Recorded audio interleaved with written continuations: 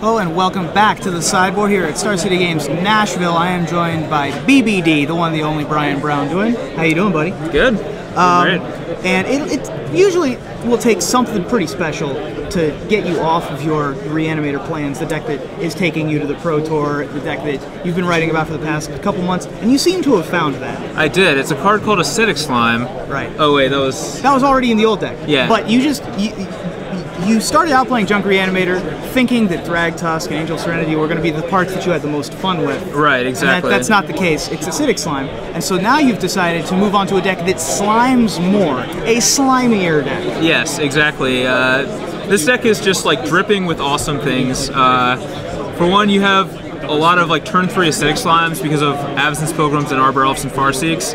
And then once you put a slime in play, there is Clone, Progenitor, Mimic, Cackling Counterpart, and Restoration Angel to just do it every single turn. To have it be slime time. Now, Cackling Counterpart is a card that when I ask you during quick questions what card from Innistrad block do you want to cast before it rotates, you said Cackling Counterpart right off the bat. You have one in the main deck. I do. And I think you had a second one up until somewhat recently? I actually started out with 3 of them. I ended up just dropping down to 1. I have to play the card though. I can't cut it entirely. It's an instant, which surprises a lot of people. It also has flashback, so it's actually 2 clones, and you obviously have just better things to clone than your opponents, so it doesn't matter that you have to target something on your side. Yeah, like that is a drawback sometimes, but it's not like a huge one. And you know, I got to do some cool things. Like I got to, with 10 mana in play, I had a Restoration Angel and a Thrag Tusk in play, and I got to Cackling Counterpart my Restoration Angel, blink my Thrag Tusk, flash it back on my Restoration Angel, blink my Thrag Tusk again. Nice.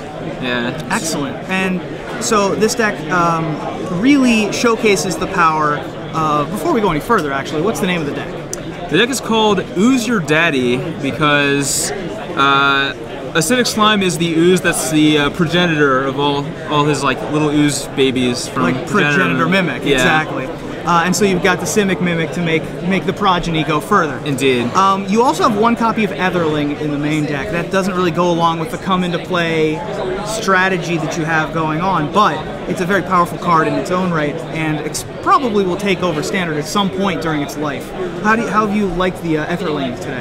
It's been really, really good actually. There was a game I played where I was at 41 life and I drew Aetherling and I just slammed it, and like there's no way I can lose. My opponent's not going to deal 41 damage to me before Aetherling does its thing. Exactly. Also was really good against Jund when I played against Jund. So yeah, I've been super happy with the card. I'm glad I decided to play it. Now the card of the tournament, as far as I'm concerned, so far has been Garrett Relentless in lots of different decks.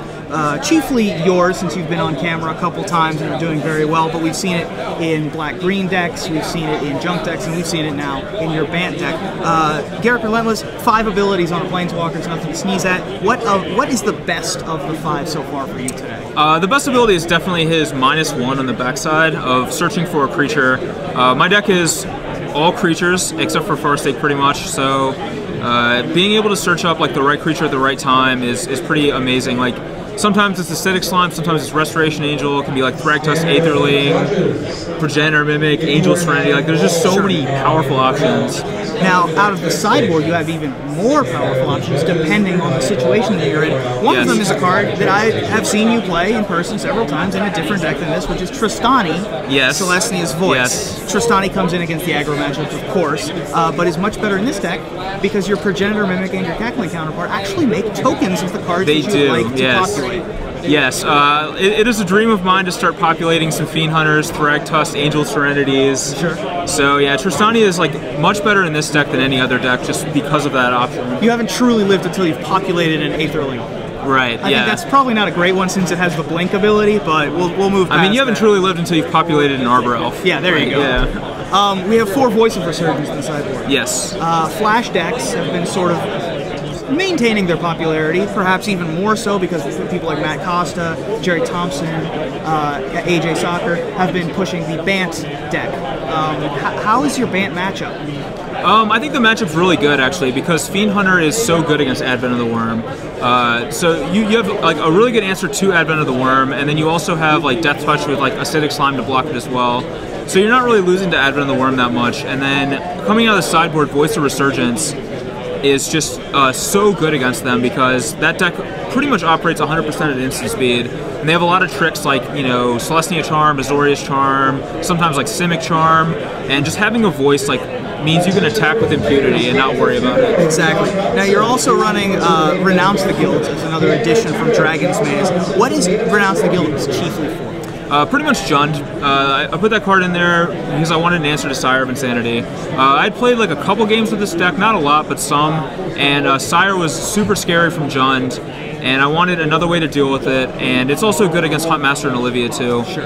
My clones are also fine against those cards, but it's nice to have more answers. It's also decent against Falconwrath Aristocrat, Geist of St. Traft, of course. Any Boros Reckoner deck, etc. Right. And also has the added bonus of getting rid of non-creature things, like Ral Zarek or Assembled Legion. Yeah, exactly. And I don't have any multicolor cards in my deck, so right. Even your Progenitor Mimics may be on the stack as multicolored, but they aren't in play as right, unless I'm copying a multicolored creature. Right, like one of your own voices, I suppose. Yeah.